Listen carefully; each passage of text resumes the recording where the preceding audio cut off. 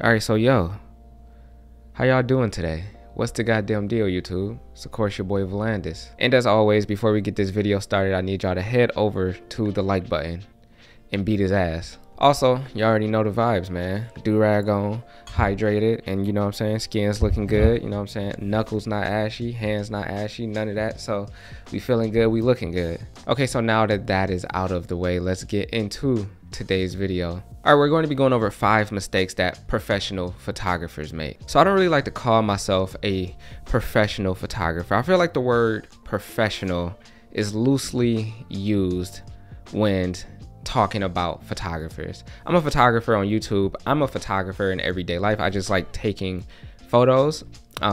Do I take photos for brands and professional matters? Yes, I do. Am I a business? Do I do photography as a business? I guess so. So that would make it my profession. I've also been doing it for like 9 years now. So like, I guess you could call me a professional photographer, but there is nothing professional about me. I am who I am, and I feel like everybody's experience with being said professional photographer is different. So I'm basically just going to give y'all 5 mistakes that I've personally made, because I can't really speak for anybody else or what anybody else may go through, but these 5 things have definitely hurt my growth as a photographer, and as a professional photographer, it's hurt my, I would say, business. But if you're on your way to being a professional photographer, these are 5 mistakes that you could possibly avoid before getting there and not having to deal with them so late in your career like me. But anyway, like I said, I can only speak on myself and my experiences as a photographer, so let's get into it. All right, so mistake number 1 is assuming you know everything. Now, if you watch this channel, you know that I personally don't care to know everything. Y'all know that I don't even pretend or try to act like I know everything. So this has never affected me much in my photography career, because if y'all know me, y'all know that I don't care to know everything, and I've never once pretended to know everything. I've also never been a person in life that has pretended to be a know-it-all or wanted to be a know-it-all in any form of art or anything for that matter. I feel like once you do something for a certain amount of time, like if you've been doing one thing and you've been doing it for, let's say, 6 years, at some point, for some people, because it's not as easy to control ego for everyone, it happens to the best of us, but some people like to think that they know everything because they've been doing something for so long and what they've been doing has worked for them. But no matter how long you've been doing something, I personally feel like there's always room to grow and there's always room to learn something new. I've been taking photos damn near every single day since I started taking photos, and to this day I learned something new about photography or photographers or anything that has to deal with the art form. I learned something new about it every single day. So I know that I will never know everything about photography, and I don't pretend to know everything about photography. And as much as I love photography, I don't care to know everything about photography. But when you pretend that you know everything about photography, or if you think you know everything about photography, you kind of limit yourself in growing, because if you know everything, why would you need to learn anything else? And you pretty much just stop yourself from growing as an artist or learning something new from someone else or something else. I'm 27, but I think when like I'm older, like 40, 50, there's going to be new techniques of taking certain photos and different styles of photography and things there's always something to learn at the end of the day. You don't know everything, you never will, and that's it.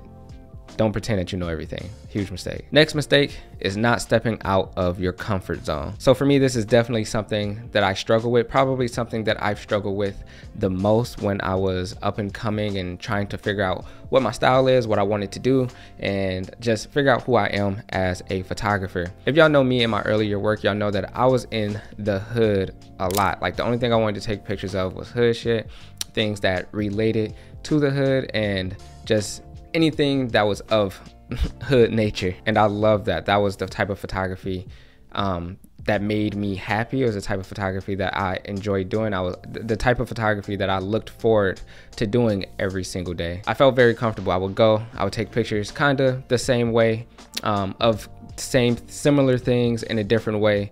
And then that was that. Like that's basically all I did. I took pictures of everything, but all in all, that was like who I was as a photographer. But it took me wanting to shoot something else to realize that I don't necessarily shoot outside of my comfort zone. So it took me stepping out of my comfort zone to kind of really fall in love with photography again, because I will say that, like, from doing the same thing every single day and all the time and doing the same type of photography all the time, I kind of got bored with photography. It didn't excite me as much because I knew what was to come and I knew what I was going to be doing every single time. So I can't get excited about something that it's like getting a Christmas gift and you already know what you're getting. Like, if you know you're getting an iPhone 13, 10 days before Christmas, the day you open it on Christmas is not going to be as exciting as it would have been if you just opened it on Christmas. But it took me to step out of my comfort zone, start shooting Black women, start shooting start shooting things that I'm not necessarily comfortable with shooting, to have that love and passion grow with photography again for me. So stepping out of my comfort zone, that definitely helped me grow as an artist, and it definitely just helped me kind of find more people and like my work find more people, because when I was only shooting the hood shit, only people who liked the hood shit was tuning in and appreciating the work. But once I broadened my horizons and started shooting other things, I started opening up and started being introduced to a new side of people and new side of photography, which I love. So stepping out of your comfort zone is probably the biggest thing for me and the biggest thing that has helped me. So, and it took me up to like 4 years ago to kind of realize that. So yeah, another big mistake that a lot of photographers, myself to this day, still make is not planning ahead. So for me, I would usually shoot documentary style photography, meaning I could just show up somewhere and start taking pictures without any planning ahead. I just need to show up with my camera. But as I wanted to fully take control over my photography, the environments, the people I shoot with, and just everything, I started to have to plan these things ahead before they happen. As much as I just want to be a running gun, pop out and just start taking photos type of nigga, I can't do that. I also found that planning ahead and actually having a true clear-cut plan before going into my photo shoots kind of help the photo shoot move along, especially if I'm shooting with people that I've never met before, or presenting something to, say, a client or a brand. Planning that out in advance so people can see exactly what's going to be happening and what's going on has been helping me quite a bit. I still forget memory cards, I still forget film, I still forget lenses and things of that nature. So like, I'm not totally like organized and that good of a planner, but planning ahead, trying to do a little bit of planning before I pop out and take photos has helped me a little bit. Now, if you're a street photographer, you probably don't need to plan. Maybe you can plan a route, what time to get up. A lot of people may think they don't need to plan, but like, if you do anything that involves photography, I feel like it's a plan. If you're planning to take photos at a certain time, you got to plan to wake up. Planning, if you're a street photographer and you know people go to work at this time or get off work at this time, you might want to plan to be out there at that time. I don't know, bro, but planning has definitely helped me a little bit. So planning. Also, when you're a professional photographer, you feel like you don't need to plan shit. So I don't know who thinks that, but maybe, who knows. So the next mistake on this list of mistakes is taking criticism. So I've made a podcast about this, so I won't go too deep into this topic, but there's a thin line between criticism, talking shit, and people's personal preference. You have to understand which is which, because sometimes people give you true criticism of your work, and that's okay.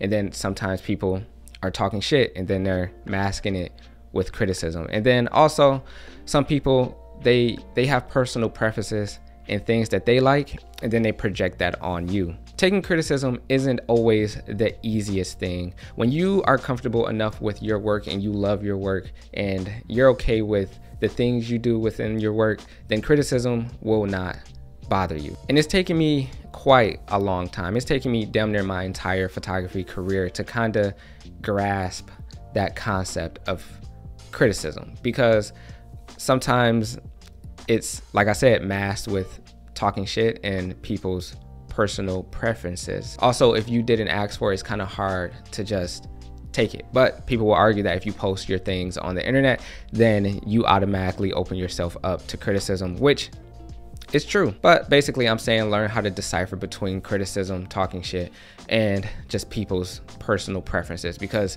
if someone's giving you true criticism, that's easy to take. If someone's talking shit, that's annoying, not easy to take. If somebody's, just saying they wish you would have done this, then that's just also something else that's annoying and kind of hard to take. But trying to figure out and just realizing what's criticism and what's not is something that I've struggled with, and something that has, if you're not, you know, I guess strong enough within, like, or like strong-minded with enough within your work. Can I speak today?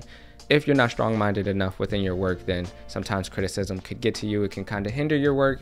You'll probably think about those things, and just isn't good mentally for artists. So not true criticism. True criticism is okay. All the other stuff not okay. So just anyway, try to decipher what's true and what's not. Last thing I would say that, you know, some professional photographers may take for granted is not being thankful. So I'm not sitting here saying that, you know, people aren't thankful or appreciative of the things that they may have, but as a photographer, as an artist, we strive. Like, I do this every single day. I literally take photos every single day. The end goal is no end goal. I don't know what the end goal looks like because I don't have a real clear-cut idea of what that is, because at the end of the day, I'm going to be taking photos forever, whether that's for someone, for myself, whatever it may be. If I make $1 million off of this, if I make $0 off of this, I'm still going to be taking photos. But not being where you want to be artistically, that could hinder your growth. And it's a mistake to look at things that way, because I used to,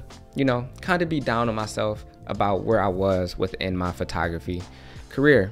And I wasn't thankful of the path and journey that I've had up until this point in my photography career. Sometimes it's hard to look back at all the accomplishments you've had and the things you've done when you feel like you're not where you are artistically in your career. But as artists, we are our biggest critics. We always feel like we can do better. We feel like we should be doing better. But you got to realize that, you know, you got to be thankful of what you have, where you are in the process, because everybody's process is different. So I've learned to be thankful of where I am and where I came from, and that has helped me, you know, appreciate my photography and my photography journey a lot more than I used to. You can let little small things like not having enough followers or getting enough likes or getting enough jobs or whatever the case may be, you can let these external small things, you know, get to you and make you feel like less than a photographer or person or whatever it may be. But you got to remember that everybody who is successful has once felt like that, and two,